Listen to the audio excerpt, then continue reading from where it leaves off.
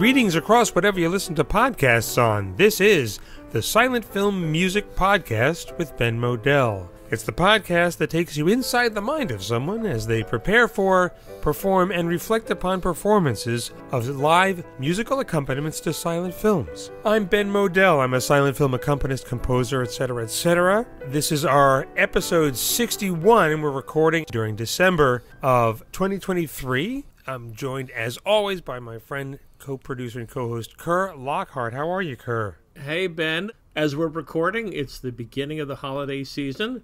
So, happy holidays. Yes, happy holidays to all of you who observe or celebrate or notice.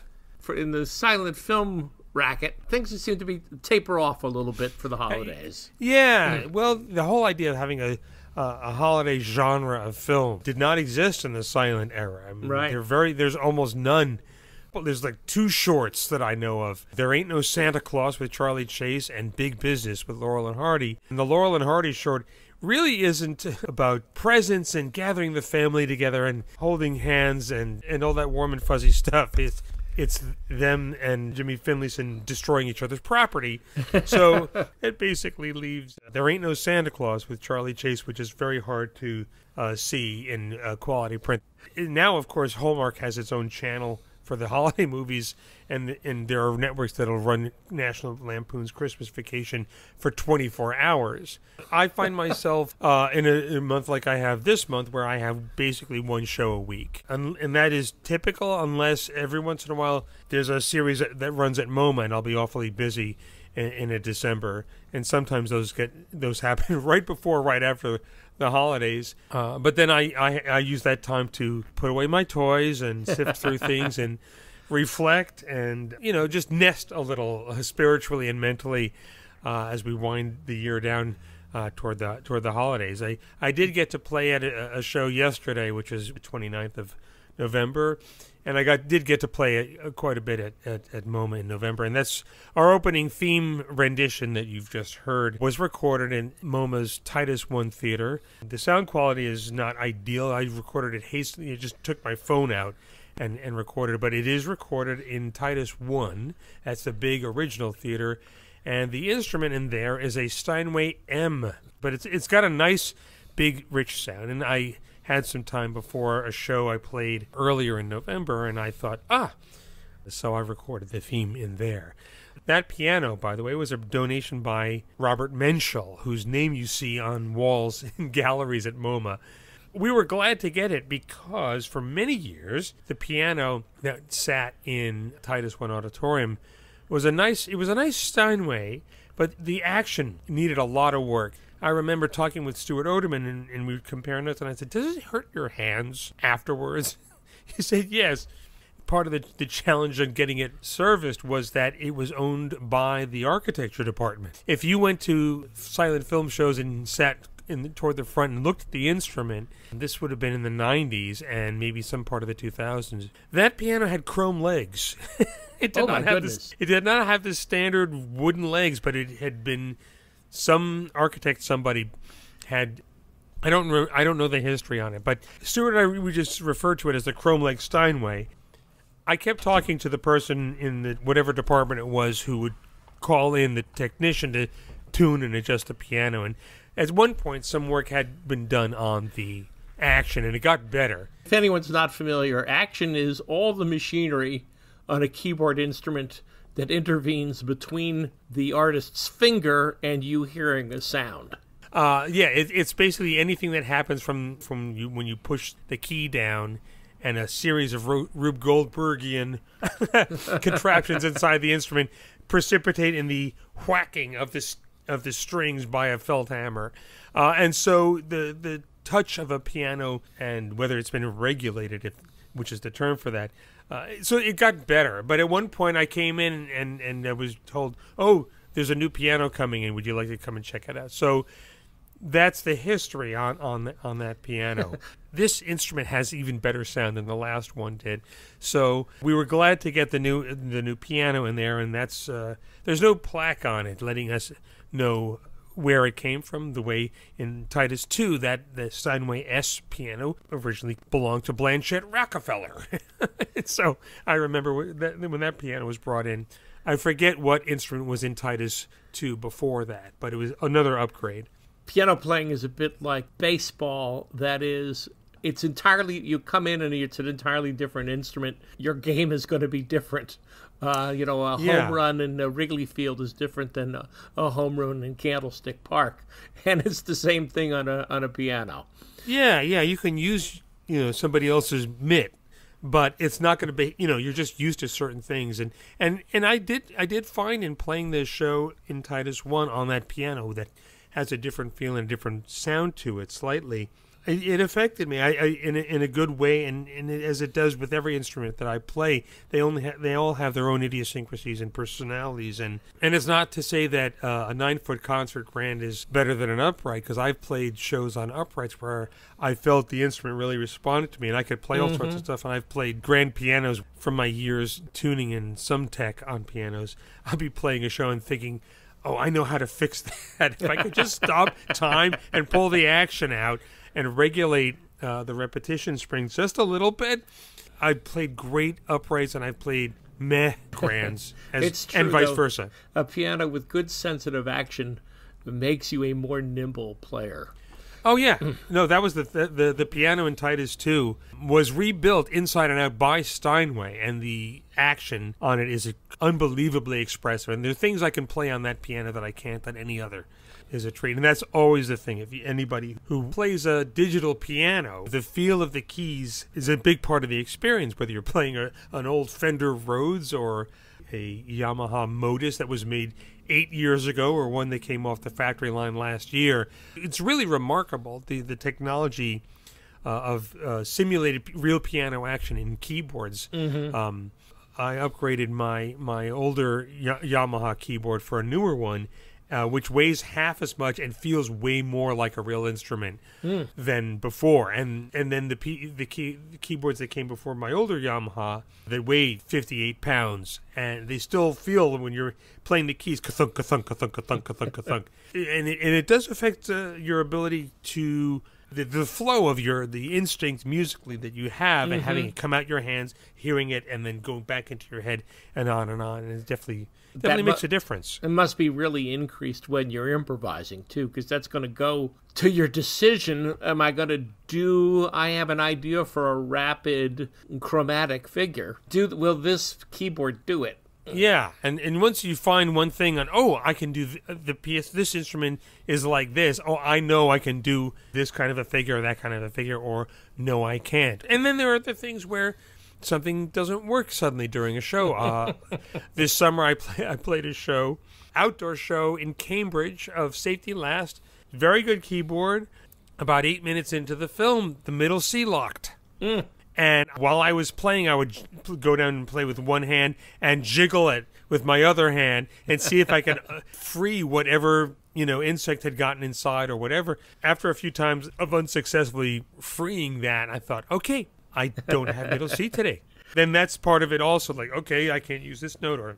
And with theater organs, it can be the same thing, where you go in and, okay, the tuba rank, there's not enough air going through or something. I'm not a tech person with theater organs, but okay, maybe I won't use this, or the celeste rank, every other note doesn't really play, so I won't be using that effect or this or that, and you learn to make it work. It's a part of the process, is the responsiveness and the sound of the instrument. So we finally settled on a permanent theme for the podcast after 11 years.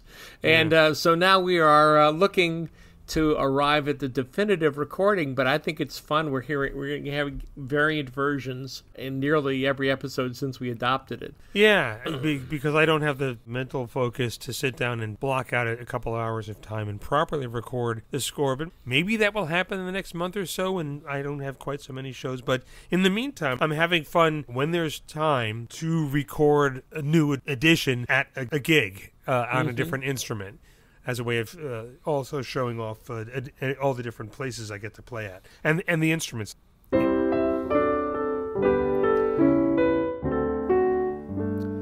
So first up, we have a film that may be familiar to a fair number of our listeners. I guess the most popular feature film of the entire silent era, The Big Parade. Yeah, I got to play for this film at the Elmont Library out on Long Island, which was introduced by Philip Harwood, who lives out on Long Island, and he's a librarian at the Elmont Library, and he's spent the last several years or more finding libraries and other venues, especially out on Long Island, to present classic film that he introduced, and he's also managed to find libraries that have budgets to have a show like that and also have live accompaniment for silent films. So once or twice a year, I'll go out to a place like that or the Hewlett-Woodmere Library and stuff like that. All three recording samples on today's episode show themes that I was able to create during a show, and often that's the case. I rely on my ability to create a melody and then try to remember it the next time I need it. One of the things that I was reminded of when I played for The Big Parade is the sequence when John Gilbert and his two buddies and the rest of the troops march through the forest. And one of the things I remember reading about it in a couple of places is that when they filmed it, they had somebody on a bass drum banging out a beat for the march as they walked in these series of tracking shots through the forest, and are one bit by bit picked off by the enemy. And I'm playing for the film, and I remembered, oh yeah, there's the thing about the bass drum. And so I started playing on a beat. And also, they're marching forward all together, and you figure, you want to do that. And then I discovered, as they would cut from one shot to another, that the tempo kept changing. Mm-hmm. So it wasn't like the person playing the bass drum had a metronome next to them. It didn't look like it was a matter of cranking speed, but I think that, I don't know, I don't have a time machine to go back in time and see what they were doing on set. From watching the clips, while I'm playing, I was looking to see, is this because they're changing cranking speeds? And that was not it either. So I realized that I could not underscore that sequence by keeping a steady beat or trying to match what I was seeing on screen. It was an interesting challenge, because I figure no matter what I do, I'm not going to match the tempo of the soldiers. And if I do match it, the audience is aware that I'm matching it. But when it cuts to another shot that's going at a different tempo, I don't want to try to match that shot and then match it when they cut again, and then is the audience going to be aware of it? It's an interesting challenge with a sequence like that, where you would think, especially with the story about the bass drum, that it would absolutely match. I remember Lee Irwin telling me something he noticed about Keaton shorts or Keaton films is that if you see people marching and there's a cut, he said you can keep a steady beat and it'll match from one shot to the next. The thing is to probably do is to completely ignore trying to match a beat and settle into the tension and anxiety of what's going on. I noticed you were literally doing the stop and go with the theme, the way we talked about quite a while back on the Modern Times sequence, where he is appraising the art. Right. Well, you're talking about the clip we're about to hear, which is not from the march through the woods. Right. The recording we're about to hear is a theme that I came up with during the film that I managed to bring back every time I needed it, and it wasn't really a main theme. I did come up with a love theme for Renee Adoré and John Gilbert, and a main theme for The Big Parade, and plus there's some existing music that you have to bring around. We're in the Army now, and it's the life in the Army or something like that. But I came up with this theme that I used when there were like these charm sequences between Renee Adoré and John Gilbert. When they first meet, he tries to talk to her. She doesn't understand English. He doesn't understand French, and points to a frog and is like, "Oh, you frog? This is a frog also." And she didn't understand. Of course, even in contemporary audiences doesn't know what the hell he's talking about. And then I kind of workshopped this sort of charm moment melody. And then the next time it came around, which is what we're about to hear, is the sequence with the chewing gum, which is the real. It's sort of like the meet cute of the film, although they've already had the meet cute. It's a sequence with the barrel. But this is the first time that the two of them sit down and have some kind of communication with one another, where she does kind of understand what he's telling her and vice versa, when they're pointing to each other and using a phrase book, but is with chewing gum. I took great delight in not only being able to repeat the theme I had come up with, but playing with this idea of, yes, it's okay to stop playing and in the middle of a phrase and just wait. And I always watch for the physical preparation before the movement. So a head moves back a little bit, and then a breath happens, or a point with the finger happens. Much like that sequence from City Lights, I got to play with that. So we'll hear that now. This is recorded live in performance at the Elmont Library on a Yamaha upright piano. I've got my Zoom H2N pointed at the back of the piano. So you may not hear any audience chuckles or anything like that, but that's what you'll hear. And this is about 3 minutes from my live performance for The Big Parade, directed by King Vidor, starting with that moment with the chewing gum and then going on.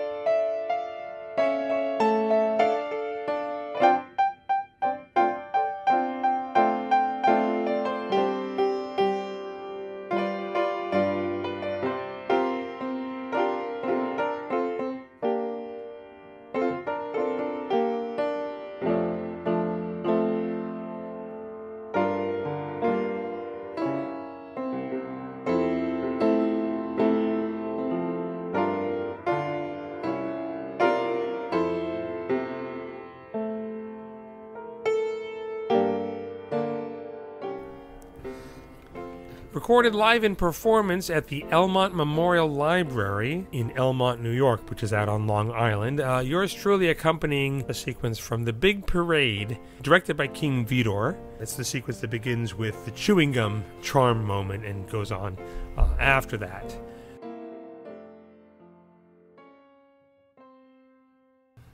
Kind of a key to why that was the #1 film, because it's not just a war film. It really, the film rests very much on that relationship and the audience buy-in to them and wanting them to be together, enjoying them together. Yeah, it's that motif or storytelling device that Griffith really pioneered, of taking a love interest and placing it against the backdrop of a historical incident or era, which he does in not only Birth of a Nation, but it's in America, and it's in Orphans of the Storm, and in, I guess, all the segments of Intolerance. And we're still doing it with Titanic. Yeah, really, he set the precedent and the mold for, yes, you can do this, and here's how it can work. And Big Parade was really the first of the big World War I movies that was a huge hit, and then spawned so many others like What Price Glory and Wings and The Patent Leather Kid and on and on.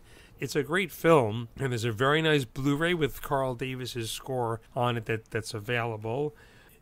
It was shown at the Elmont Memorial Library the day before Veterans Day, and that was the thematic reason for its being programmed there. So we move from a very familiar silent classic. Now we're going to spend the rest of this episode at the Museum of Modern Art with some very much lesser known films. The first one here on our list is a rare Italian silent shown as part of the Women Film Pioneers Project series, A Santanotte. This series was a great education for me and definitely for the folks who attended the films. This was being done to celebrate the 10-year anniversary of the starting of the Women Film Pioneers Project, which was launched by Jane Gaines at Columbia University and is now also run by Kate Saccone, who put the series together. It was many films over a few weeks, and many films that you just don't know or just never get shown. And this was a great showcase, an opportunity for films like this one and others to be programmed and screened. If you go to MoMA's website and look for this series, you'll get to see a list of all the films. There's a film by Musadora that she's in and which she directs and which has been around in a sort of truncated and not good-looking form, but which was restored by the San Francisco Silent Film Festival some years ago, which is way more complete and good-looking, and so that got screened. So it was an opportunity for films like that to be shown. And A Santanotte, it's an Italian film, and there is a song that somebody in the film, one of the main characters, sings in a cafe. And they were able to identify it, and Kate Saccone sent me a link to a YouTube upload of what that piece was. And I did find it. And I realized that no one is going to know that song. No one is going to know that that's what he's singing. It's not like there's a shot of sheet music or anything. And also, Santanotte is also the name of a song. So it's another song. That piece, oddly enough, it was written by somebody who I could find sheet music for several of that composer's other works, but not this one. And there are uploads of recordings by Mario Lanza and other people, and I thought, well, I could transcribe it. But I also realized the same thing. No one knows this song. It's not like it's O Solo Mia or anything like that. So no one is in this year is going to expect to hear that song used, and it doesn't really have that much to do with the plot that, it's not like it's Jingle Bells or Pop Goes the Weasel and everybody's going to be expecting, or Frosty the Snowman that tells a story. So it wasn't super necessary to look it up. And again, when I have, 15 shows in a month where a lot of them are a short and a feature, there's just no way to do that much. There's just no time on top of my other work to look up that music, find it, learn it, try to make it work into the film when there's no screener, etc., etc. I wound up creating a piece that I would play when this character, one of the love interests, is singing it, but I also use it as the love theme in 2 or 3 other places. And so that way, dramatically, it ties to the moment when he sings in the cafe or sings under the window of the woman he's in love with. I think that happens. That makes a lot of sense, because if it's the theme as I'm recalling it, it was very sweet, and the word I would use is naive sound. It was a very open sound. Yeah, and I tried to make it, like the rest of the recording you're about to hear, it's like playing, I find, for a Russian film, you can't help playing in that kind of a style, not just both in terms of an Italian sound, but an older sound. And music that fit the locale and era came out of my hands throughout the show. And even while I was playing, I thought, Jesus, should I avoid that? Should I go back to playing my usual thing? But it seemed right. I went with that. But it was a theme, and this is something Lee Irwin taught me, is that you memorize the intervals between the notes. So in other words, that means how many keys to the left or right on the keyboard, if you're looking at it, a sequence of notes is. And I think that it's similar to the way I was told by Eric James what Chaplin's music notation system was. He would write first 5 notes, Beethoven Sonata number 8, And then next 5 notes from Mozart, blah, blah, blah. But he knew that sequence of notes, and that's how he wrote the things down. So if you can remember, you're going from this note to that note, and it's that distance apart, and then the next 2 notes or whatever, as well as any mnemonic devices that I may come up with, like the rhythm of the name of the actor who's playing this part. It's easier to remember later on. Okay, the love theme goes this. So I was able to create this, and I think that also dramatically, if nobody is expecting to hear whatever song it is that's everybody in the audience knows, then I can create one, and then I can make it work for moments where the love theme should be heard, as well as this moment when this gentleman sings to somebody else.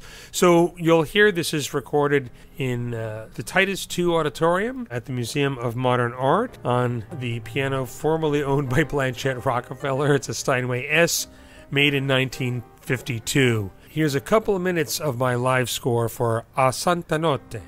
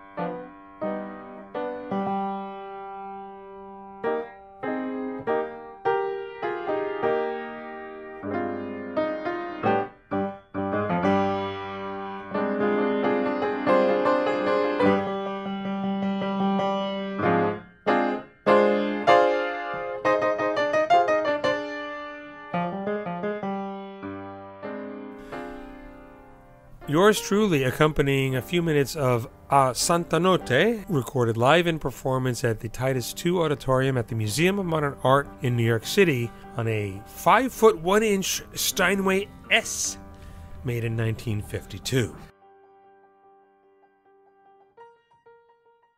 It struck me listening without seeing the film, but I was sensing that you were almost in dialogue with the image or interacting with the image. Yeah, I think I was. And this might have been my second time playing for the film, because all the films were shown twice, and sometimes I got to play the repeat show and sometimes I didn't. But in this case, I did get to play both screenings, and so I kind of knew the film a little bit better and could breathe with it musically a little bit better. And it's also, the film's performance style was such that it felt kind of intimate. Mm-hmm. It's a small story with a few characters. There's not tons of action, and I felt like I could hold back and breathe with the movements, not just to make it look like post-scored choreography, but to help the audience of today connect emotionally with what's going on, especially where there is a lot of Delsart-looking gesturing and stuff like that. It's an early teens film, and the performance styles are still of that time. So it's a way of stylistically helping the film resonate with a contemporary audience.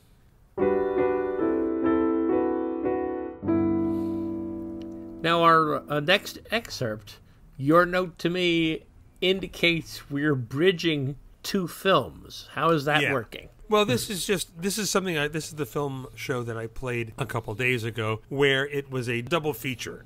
Before you start thinking, oh my gosh, you were playing for 3 hours, the program was about 2 hours long. We got to remember that typical feature-length films in the silent era were 5, 6, 7 reels. Would run around an hour, and the classics, cinemaphile films, the film school films that run 2 hours and 20 minutes or an hour and a half were more the exception. Just ask any movie theater owner who would say, oh God, 10 reels, oh great, now I can only book 4 or 5 shows a day.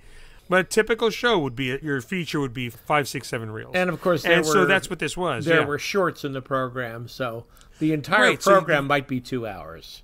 Well, yeah, it would be 90 minutes or 2 hours. So you would have a show 12, 2, 4, 6, 8, 10, and you have your feature, your comedy short, and a news weekly. So this was a program that was part of a series that is being done December 2023, as well as the end of November, as a tribute to film historian and curator Adrienne Mancha, who was at MoMA for a couple of decades. And I remember playing one series that she curated, ironically tying into our discussion of a few minutes ago. It was a series of Italian diva silence. But she passed away several years ago, and then there was a tribute to her being done, and she, like Eileen Bowser or Iris Barry, was someone who was a champion of a lot of different films and kinds of films that might not otherwise have been championed. And so the series runs over several decades of filmmaking. The evening show, I played for a matinee. The evening show that night was a Dementia 13. Oh, so it's a wide range of films. But in this case, I was playing for a double feature of The Jackknife Man, directed by King Vidor, and a film called The Seventh Day, which was directed by Henry King. So these two films were films that were important to Adrienne, and also there are prints at the Museum of Modern Art in 35 millimeters. So these were 35 millimeter prints. The Jackknife Man it's a great film. I recall playing for it a number of times early on in my film accompaniment career. It's never been released on home video. I'm not sure why that is. And The Seventh Day it's a great film, and both of the films were programmed in a series that Charles Silver did called An Auteurist History of Film. That's why when I was playing for The Seventh Day, which I thought, I don't think I know this film, even though I have in my notes that I played for it, about 3 or 4 minutes in, I thought, oh, it's this one.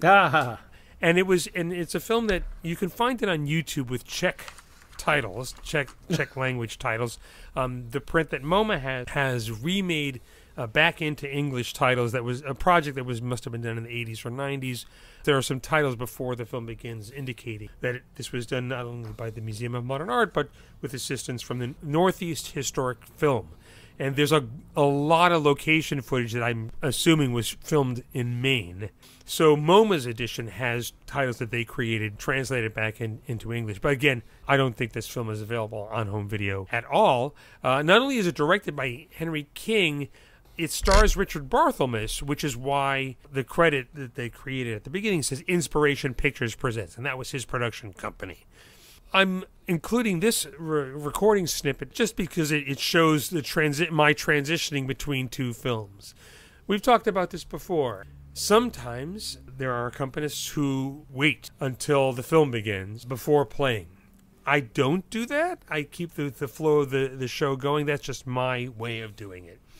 I think a lot of theater organists work that way as well. So you're going to hear the end of The Jackknife Man, in which you will hear the theme that I created for the young boy. The character name is Buddy, who is a central figure in the story of the Jackknife Man. You'll hear me play the theme I created for Buddy, wrap up the film, and then segue into the next film without, basically, you'll hear my formula is like, as the applause is dying down, I start up with, okay, here we go, here comes another movie.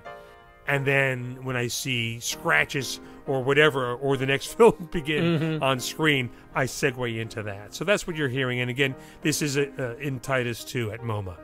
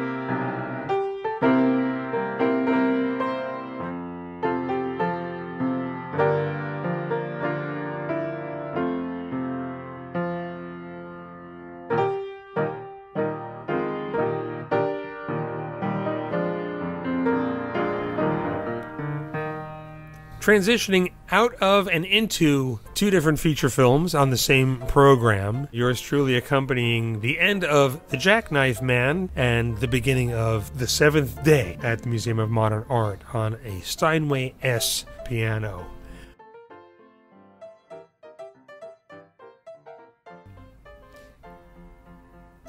I heard something in the Seventh Day score that a lot of silent film accompanists lean on heavily, but Ben Modell uses rather lightly, which is ragtime. Yes, well, that's because there's a sequence where people are dancing. The basic plot of The Seventh Day is that Richard Barthelmess and his sister, and they live on this coastal town in Maine. And some young playboys and their lady friends are on a yacht, and they're stuck and are brought ashore. And Barthelmess falls in love with somebody from the boat culture and vice versa, and all this stuff happens. So there is an extended sequence on the boat at the beginning of the film where there is a gramophone or a Victrola on deck, and you see they're playing it, and they're dancing around. And I remember when I saw this, and they're cranking up the Victrola, and I thought, oh, hell. Please don't show the label. Please, I hope. Don't know. Please, oh gosh, I hope I know what the hell this is, or that it's so obscure no one will know. And he just put the record on. It wasn't about that. I thought, thank goodness, and I could create something. But I knew that this is a film made in 1920, so I couldn't swing too much because even foxtrot stuff from the late 20s has a different sound to it than what pop music sounded like in 1920. So I tried to play something, well, not necessarily somewhere between ragtime, but definitely a one-step. Yeah, exactly. A one-step feel that you might hear in popular music in 1920. So that's what you're hearing. But you're absolutely right. And that's something I noticed when I worked on the book that I wrote and edited called The Music of the Silent Films. It was published by Music Sales several years ago, which is that in going through several huge collection of mood cues, of photoplay music, that you would find everything, hymns, pop tunes, marches, gobs and gobs of mood cues. But the one thing I absolutely never found was ragtime. There are people who play ragtime for silence. My own personal feeling about it is that silent, especially with comedies, ragtime sounds like what silent comedies look like. And that to have the two things on top, it's too much. And especially because it's music that's meant to be listened to. But that's just my own personal taste. But when it's called for... Sure. But from the collection I had, that was about 350 pieces, to one that's at the Balaban and Katz Theater collection at a library in Chicago, and to several others. That was the one thing you can't find music for Maple Leaf Rag. I mean, all the tunes you hear on YouTube, Pineapple Rag and Magnetic Rag and Wolverine Blues. by Jelly Roll Morton. It's like the same 4 cuts.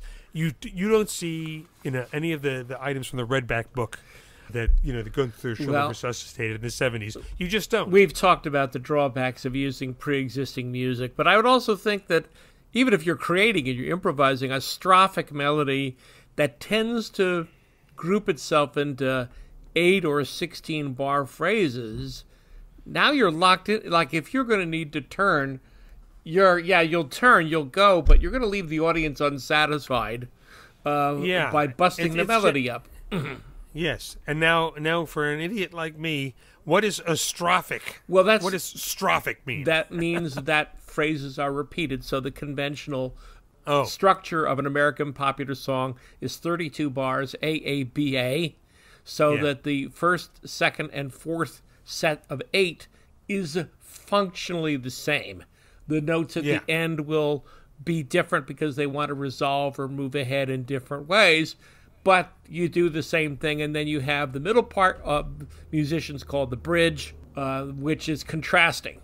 It's very locked. Yeah, it's odd. And it's odd that when you hear the Vitaphone early synchronized soundtracks for the last year or two of the silent era, that they seem to think nothing of just kind of doing what we would call today a needle drop, and just have a song play from beginning to end. Yeah, and a lot of those scores are like that. Not only those, but if you listen to anything that's been done by the Montalto Motion Picture Orchestra, because they're playing those mood cues. I mean, it's different from pop tunes, which is what I think you're talking about, especially the MGM ones where they're plugging their song library or anything, especially from Warner Brothers.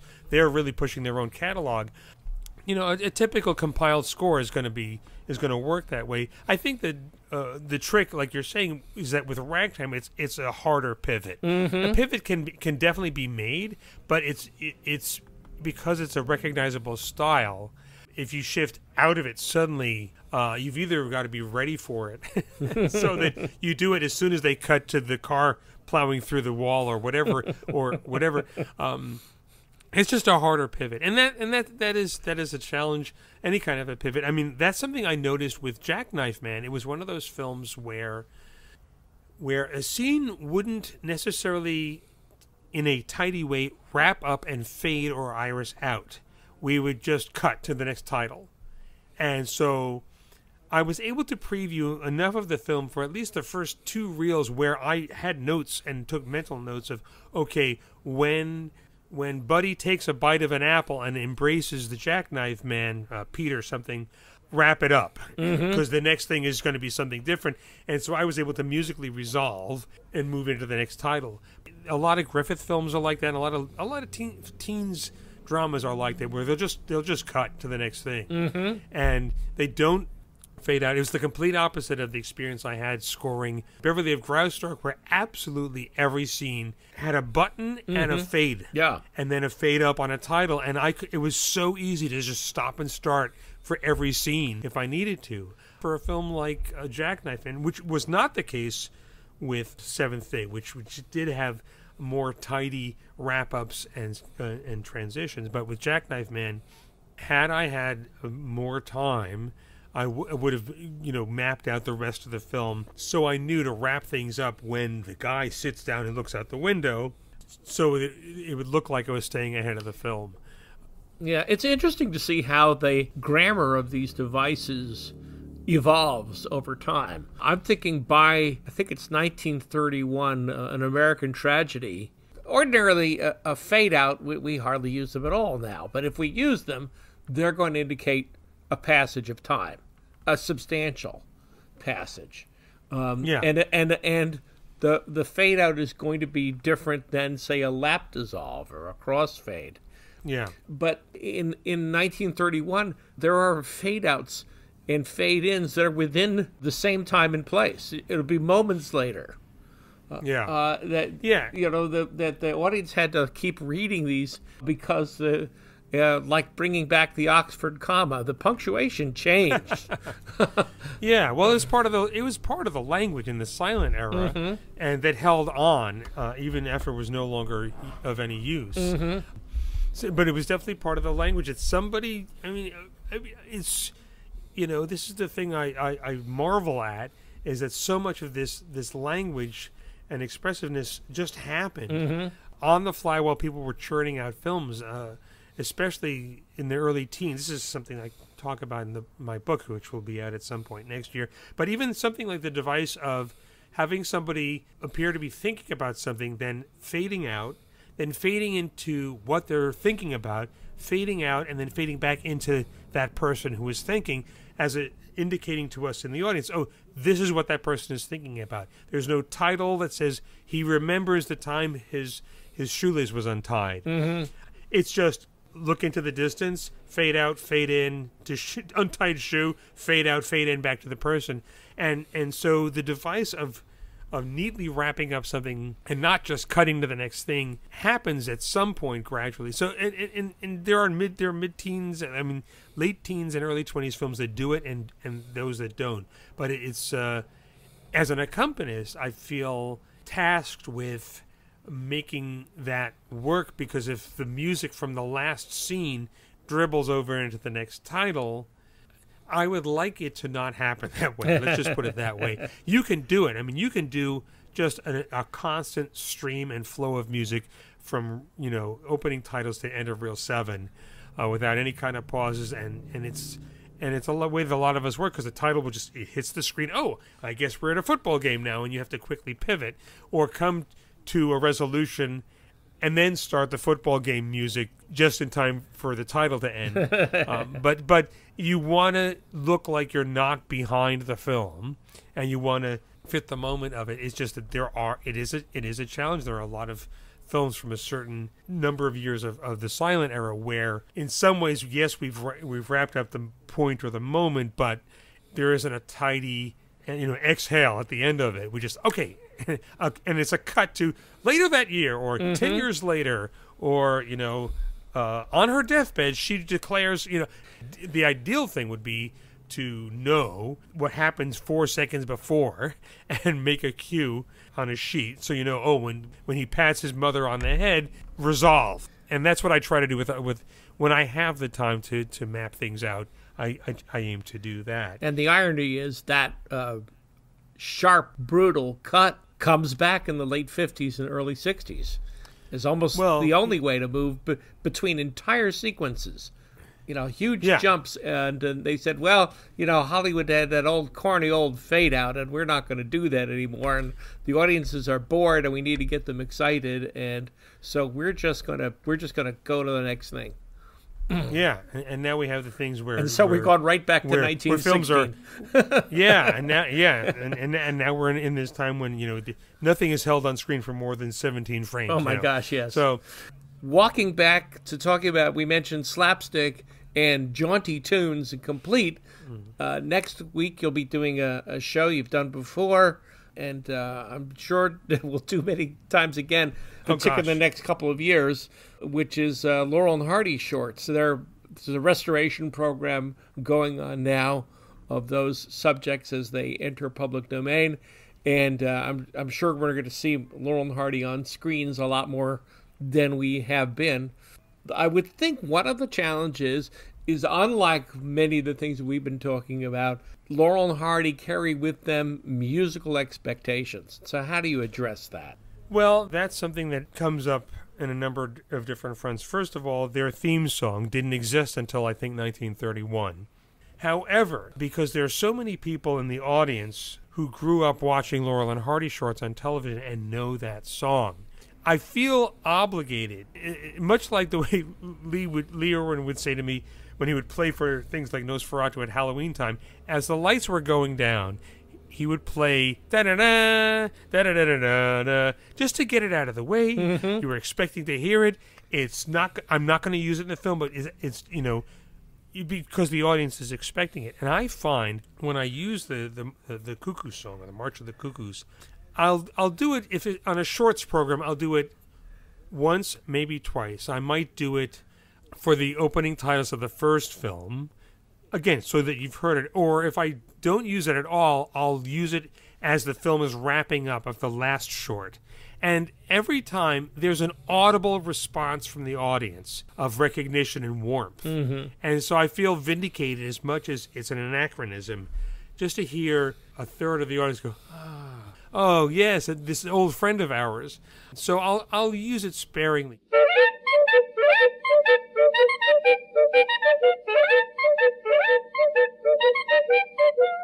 But I also do know people are expecting Leroy Shields and Marvin Hatley, and I will play something that at the top of a show like that, I will launch into something that sounds like Leroy Shields' music, but isn't. So it's not like, oh, that's that song, and then move out of it, and then the rest of it is just standard. The standard thing that I do, except that what I'm playing with now, and I may not need to do it, or maybe it's too on the nose, but is playing with the rhythms of Santanotte, because there's always an extra couple of bars that you have to build into a phrase while Stan figures it out. There's this moment, it's like that conversation that the two of them have sitting on the sofa in Wrong Again. You don't understand. These are rich people. They do things differently. And then Stan has to think it through. Oh, do you mean like this? Yes. Why, he's upstairs taking a bath. It's not even Monday. Beat. Oh, just the reverse. Beat. Yes. So I'll play a phrase like that where bum bum bum bum bum da da da da da da dum to and dum and dum and bum bum bum bum bum bum. And because it feels like the rhythm of their relationship.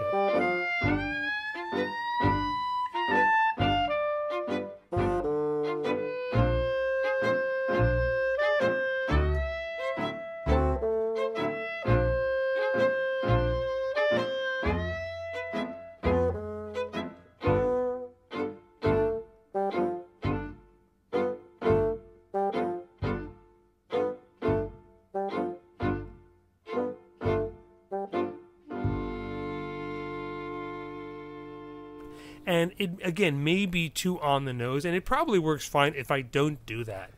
But it's something I'm having fun with right now, and until I either get tired of it or I start getting comments from people that, oh, I was very aware of your score then, and it, or in a way that it's distracting, I may continue to do that. But that is, and this leads into what I wanted to wrap up with, is that having done this practice of the stopping and starting and all this stuff where it looks like I had post-scored the film with a click track and everything, and it's something I can do now. I can sight read a film and still make it look like I've written this thing out and timed it down to the second and to the half second, where I can resolve something as a fade out is happening in a film I haven't seen before.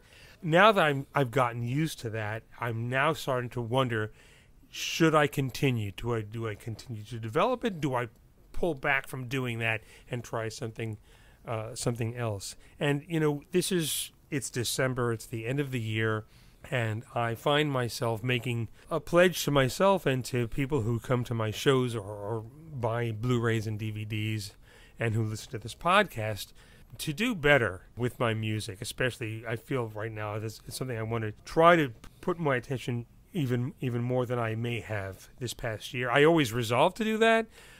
Sometimes somebody will come up to me at a show, they haven't heard me in a while, and they'll say, boy, you sound different, which is good. But I always think of, and I post this on Facebook usually at the end of the year, when Akira Kurosawa was given his lifetime Oscar. Kerr, I don't know if you remember this, but his acceptance speech, he basically says, remember, this is, he's in his 80s, and it's a lifetime achievement. He said, I do not know that I understand cinema yet, and I will continue to make movies and do better so that I can grasp what cinema really is. So I figure if Kurosawa can get up after making 50 years of movies or whatever it is and think, well, I still have a lot to learn. I feel the same way. Mm-hmm. I listen to my recordings, and as anybody who creates anything, you only hear the clams and the mistakes and all sorts of things like that. But it is something I want to get better at. I want to see if there isn't something I can improve on in my playing, in just in terms of technically. In terms of the keys I don't find my hands in, and in terms of just how I score and underscore things. I want to continue to experiment and play with the holding back and not playing like it sounds like I'm being paid by the eighth note. Where you hear just this constant cascade of notes just to give it some more air. These are things I'm going to try and play with, and I may fall on my face at shows, and I may have triumphed. And if you listen to this podcast, and even if you don't, I want to be clear that I'm not sharing these ideas about how to accompany films as this is how to do it, and things that I always do at every show.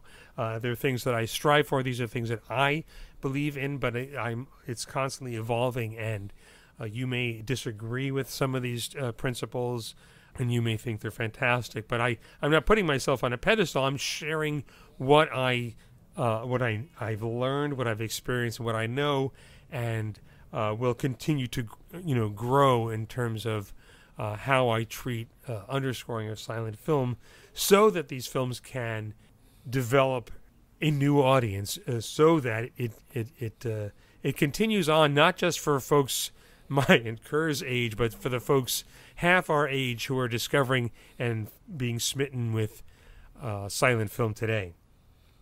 Truly admirable goal and attitude. I'm impressed. Well, thank you. Well, thank you, and I want to thank you, Kerr.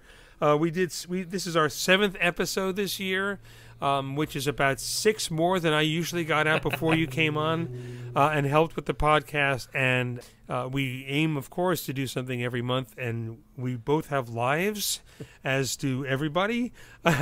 And sometimes we'll miss a month, but we're keeping it consistent, and that's really about 99 to 108% you. Keeping it regular, getting the things recorded, edited, and I want to thank you, Kerr, for your camaraderie and your producing on the show. Thanks very much. It is a pleasure. Sometimes it's a lot like doing, I don't know, I don't do crochet, but it's something like that. It's a lot of dealing with little bits of things for long periods of time. Literally, my eyes go out of focus after a few hours. But yeah. I have to say I'm very fond of the final results. I think we're getting better at making a show that moves along and is fun to listen to, as fun as it is for us to make it. Because, folks, be glad you don't hear all of it, because we sit and yak. Oh yeah, forever. Yeah. But I want to thank anybody who has come up to me at a show and told me how much you've enjoyed the podcast. I encourage you, the listener, to do so or to write to me. It's always nice to hear how it's going on out there for you, and we want to thank you for listening. For sharing links to people. The podcast is now available on YouTube as well as many other platforms. And so if you post comments there, and as Kerr says on the end of our episodes, put a review and a rating, not to pat us on the back, but that gooses the algorithm to get it shared with people who might be looking for something like this in the realm of people who listen to this also might like this. And if you want to stay up and current with where Ben can be heard in person, go to silentfilmmusic.com and sign up for the email newsletter. That is the most reliable source of information. Absolutely. And thanks so much. This has been the Silent Film Music Podcast with Ben Modell, episode 61. In December of 2023. It's the podcast that takes you inside the mind of someone as they prepare for, perform, and reflect upon performances of live musical accompaniments to silent films. I'm Ben Modell. I'm a silent film accompanist, historian, presenter, and home video label, among other things, joined as always by co-producer and co-host Kerr Lockhart. Thanks so much for listening to the Silent Film Music Podcast. Happy holidays, Happy New Year, and I'll see you at the Silence.